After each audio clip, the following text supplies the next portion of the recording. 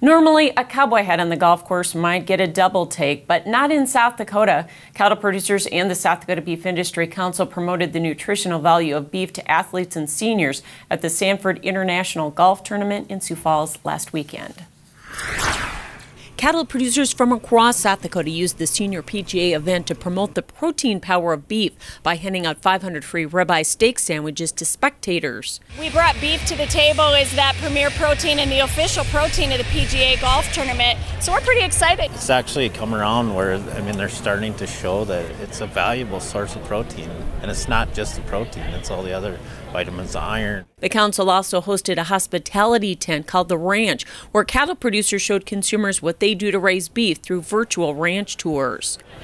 And it goes in the feedlot side of it. It's very interesting to me to show people how we take care of them, how we feed them to get them the product that we want to provide to them, a premier product. The golf course was also a great venue to talk about the role beef and protein plays in the diet of athletes and seniors. It can help, again, maintain those healthy muscles, which is really important for people as they get older. Losing muscle mass is an important aspect. And you'll find the council showcasing beef at the tournament in 2019 as Sioux Falls is hosting the event for the next 6 years.